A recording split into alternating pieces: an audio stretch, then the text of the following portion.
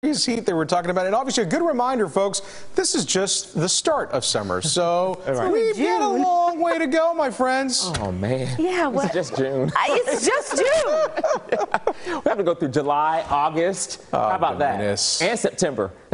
Yeah. I'm going home. Well, take me with you, all right?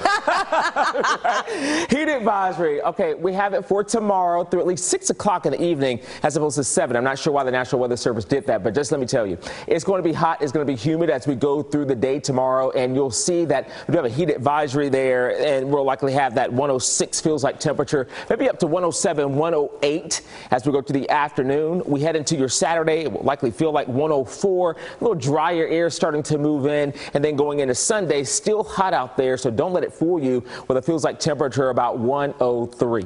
The hour-by-hour forecast tomorrow, 81 at 7. How about those lunchtime temperatures near 100 degrees at 1, and you'll see the high temperatures about 104, but again, feeling much hotter, so let's take a lot of breaks, drink plenty of water.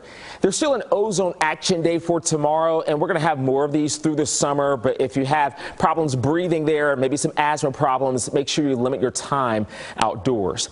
Now, the good thing about it is that we do have a cold front on the way, and that will knock our temperatures down a bit. You'll likely notice it a bit more into Monday, Tuesday, and Wednesday of next week.